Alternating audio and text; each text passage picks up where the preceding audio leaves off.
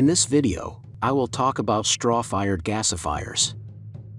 I am addressing this topic because I am thinking about creating a demonstration straw-fired gasifier for several tens of kilowatts of power, I think up to 100 kilowatts in electricity, for the military generators, which, thank God, are abundant.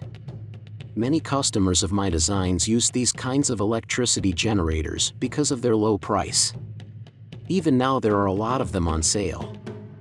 There are models for 1, 2.5, 4, 8, 12, 32, and 60 kilowatts. Considering that a gasifier is flexible and can deliver gas from 10 to 100% of its capacity, I think I will develop, test, and show one omni-purpose straw-fired gasifier for 8 and 12 kilowatts military electrical stations, if nothing gets in the way. Although if we are talking about farmers, they will probably need 100 kilowatts power plants. A military 60 kilowatts generator for a few $1,000s is exactly what they need. It has a well-known engine from ZIL trucks. Historically, straw was simply burned in the fields. I think it is burned now, too. Some people crush straw and spread it back over the field so it can decompose and become fertilizer. But that takes from 5 to 10 years. Straw as fodder is only suitable for ruminants. Animals with one stomach, such as pigs, cannot digest straw. Cow herds were slaughtered back in the 90s, and this threw the country's animal farming with its former networks of meat processing plants back by 100 years, so almost all dairy products today are made from imported dried milk. From the above, we can see that there is a lot of straw left, so it mostly either rots in bales or is burnt directly in the fields. There's an incredible amount of straw in the world: rice straw, flax straw, wheat straw, and many more. As always, the straw production leader is China. 40% of the world's straw is produced there. Today, this figure is about 1 billion tons per year. If you turn it into electricity and heat with gasifiers, you get a figure of about 1 trillion kilowatts of electricity and 2.5 trillion kilowatts of heat. In the 1990s, China launched a state program of building gasifiers in villages, where peasant households received gas through a pipeline from a common gasifier. The gas was made from agricultural waste, including straw. Peasants delivered straw, corn stalks, sunflower stalks, rice husks, and other things to a gasifier, and received gas in return. The Chinese decided to focus on the pyrolysis of straw to get gas for households and carbon. Besides, the gas was sold in the villages at gas stations. Those who want to read this in-depth study with figures can click on the link to the article in the description below the video. It looked like this. A gasifier or pyrolysis plant was built to produce illuminating gas, as had been done more than 100 years before. Several hundred peasant households brought straw to this plant and received piped gas to their houses in return. While implementing this program, the Chinese faced difficulties ranging from wet fuel to the laziness of local farmers, but some of the introduced gasifiers have shown success. It is known that 2 tons of straw is produced per each ton of grain. According to old Soviet calculations, 1 hectare of wheat produces 1,500 kilograms of straw. The calorific value of straw is close to that of wood, and from just over 1 kilogram of straw 1 kilowatt of electricity and 2.5 kilowatts of heat can be produced. Gasification yields 2.3 cubic meters of gas out of 1 kilogram of straw with 20% moisture. Pine chips of the same moisture content produce about 2.2 cubic meters of gas. Straw has about 5% less carbon. Its ash content is 4 to 7 times higher than that of wood chips, from 4 to 7% of ash content versus 1% in wood chips, so for 1 kilowatt of electricity, you need to gasify a little more than 1 kilogram of straw. Straw is less calorific than wood by about 15%. According to USSR estimations, 1 hectare of wheat field yields a little less than 1.5 megawatts of electricity in the form of gasified straw. In the West, for example, in Denmark, building a decentralized system of boiler plants on straw was started back in the 80s. At first, straw was baled, delivered to the stations, and then burned in bales, or unbaled on straw cutters. There is a problem with burning of straw. When burning straw, chlorine and alkali contained in the gas leads to the formation of salt and potassium chloride. These very aggressive substances corrode equipment, especially at high temperatures.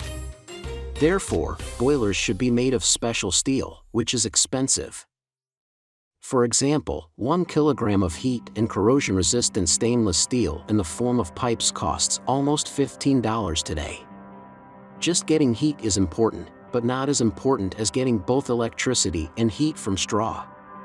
A 6 megawatt of electricity straw-fired gasifier was even built, which is shown in the photo. I should also mention another straw gasifier, Fighter Best, created in Manitoba, Canada. 1-ton straw bales were taken to this facility, then they were cut on a conveyor belt, and then the straw was fed into the gasifier. There are various, including fluidized bed, gasifiers on straw all over the world, but they are too expensive for our realities and require a state program and funding. So, they are not suitable for an average private farmer. A farmer needs a small, cheap, and reliable gasifier. There is very little information about such devices because gasification of straw is not a simple matter. During combustion, straw is bloated in half of its volume. This is the main problem of gasification. Because straw combusts rapidly, domes form inside the fuel layer, and the process breaks down. Therefore, a special gasifier should be designed for straw. What I managed to find, and what has survived to our time, was around 10 Soviet patents on straw gasification and several working devices produced before World War II. The first attempt to gasify straw was made in the USSR in 1935 at the Leningrad Industrial Institute. At that time, if our ancestors are to be believed, there was no research on straw gasification in the world. And it took 2 years to make a mobile power plant on straw.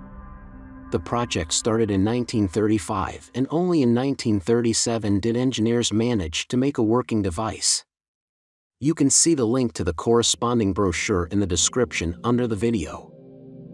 There were several variants of straw gasifiers on mobile platforms. At that time, it was necessary to get electricity directly in the field. I liked one of these several variants, where the gasifier had no top lid and straw could be fed directly into its hopper, which looked like a 200-liter barrel. The gasifier was well tested and put into production. I think we are going to focus on this model. I assume today it can be made from 4 fuel barrels in a homemade way. The system can produce up to 100 kilowatts of electricity.